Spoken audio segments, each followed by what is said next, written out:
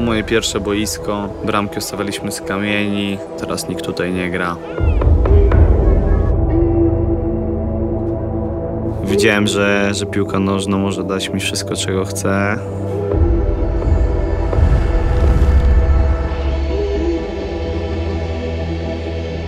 No ja nigdy nie zobaczyłem swojego ojca i nie poznałem go.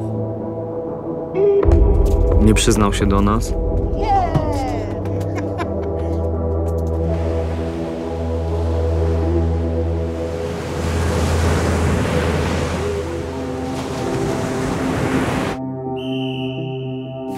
Jeden ślizg, który zniszczył mi plany. Miałem 22 lata i byłem blisko amputacji nogi.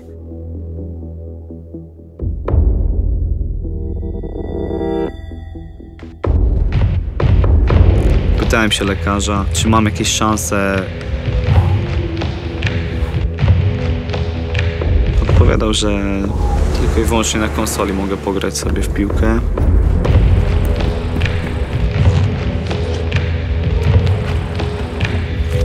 Po 224 dniach rehabilitacji udało mi się zadebiutować w trzeciej lidze.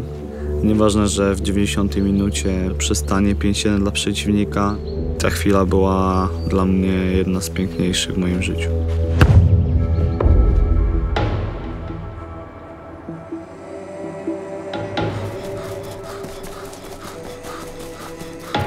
Założyłem klub Rozwój Warszawa, żeby pomóc młodym chłopakom nie popełniać takich samych błędów, jak ja popełniłem.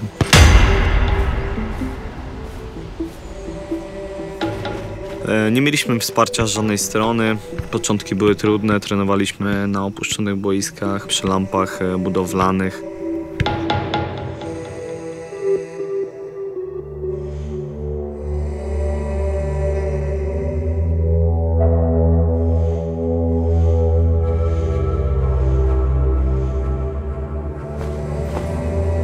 Słuchajcie panowie, piłka nożna to gra błędów. Ta drużyna, która popełni ich mniej, wygrywa.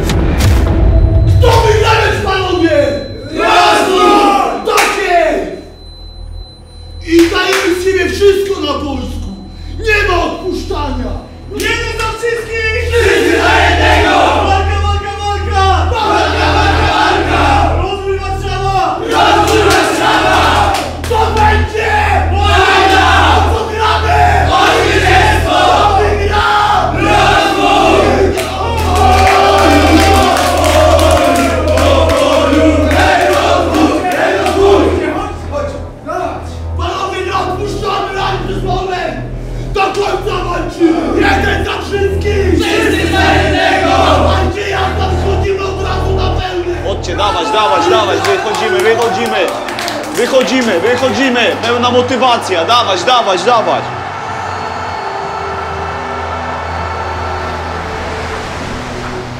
Wierzę w to, że moja osobista tragedia to początek lepszej, nowej, lepszej drogi.